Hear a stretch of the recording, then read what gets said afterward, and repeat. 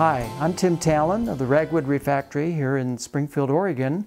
Recent project that we just completed and were able to take to a number of shows through the summer was a very special 1936 Rearwin Speedster.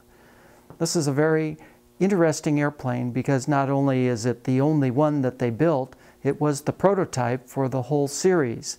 And unfortunately, the series of airplanes that they did produce, they only did about a dozen of them. So this one is extremely rare. Now, a little Rearwin history. First of all, the Rearwin factory was in Kansas City and was started by Ray Rearwin.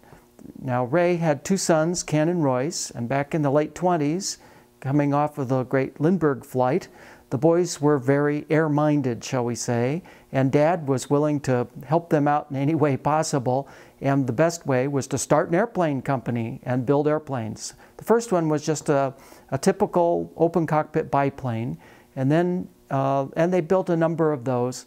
But then the next airplanes, and of course the Depression came along in 1930, 29, 30, 31, so they introduced a little airplane called the Rearwin Junior, which had a limited success.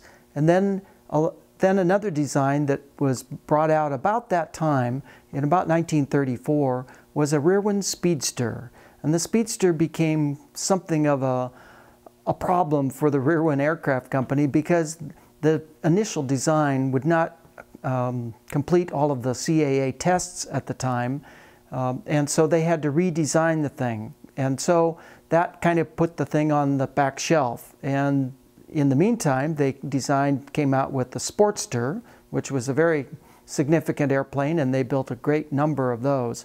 But the Speedster, being somewhat enigmatic, became the touchstone for the Rearwin Aircraft Company. The design was incredibly modern, sleek, and speedy, of course, thus the name Speedster.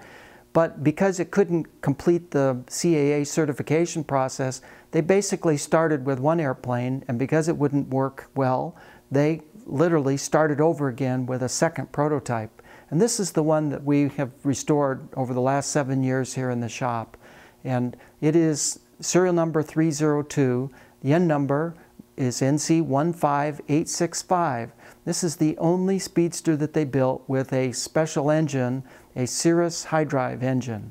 Very unusual engine. It's a British design, and it featured open rockers, open valves, open push rods, and thus, as we immediately found out, it also divulged quite a large quantity of oil while the engine was running. So it's a very messy engine, but we had it rebuilt and brought all back to new standards, and the engine has run beautifully in this airplane for the past 50 hours. So when we got the airplane completed and finished the restoration, our first goal was to take it to Oshgosh, and that was a 21-hour flight. We did it in about 3-hour segments. We had the ground crew following along behind, and we made it in 4 days. And the show at Oshgosh was a great success. The airplane was well received, and they immediately brought the airplane up from the antique parking out to the Red Barn, right out in front of the headquarters for the Vintage Aircraft Association. So the airplane was on display all week at Oshgosh, and at the end of the week, we were awarded the Reserve Grand Champion, the Silver Lindy, at Oshgosh.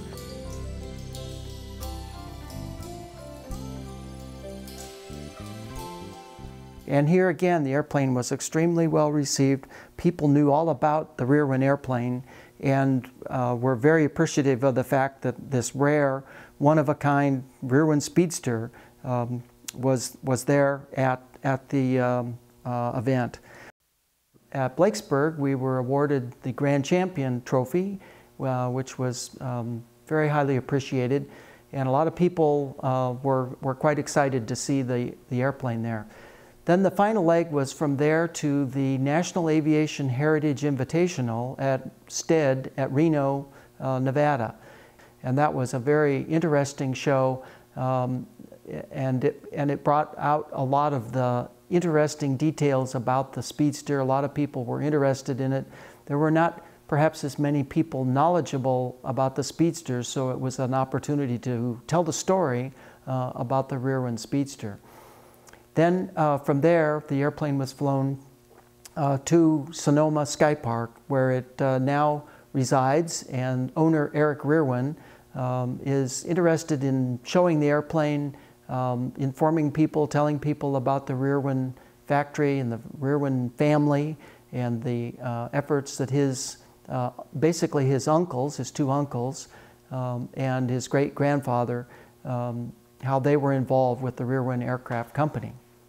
It's been a great pleasure to work on this airplane, not only because of the challenges that it brought about as a restoration project, but because of its great history and its notoriety in terms of the prototype aircraft and really the signature aircraft for the Rearwin Aircraft Corporation.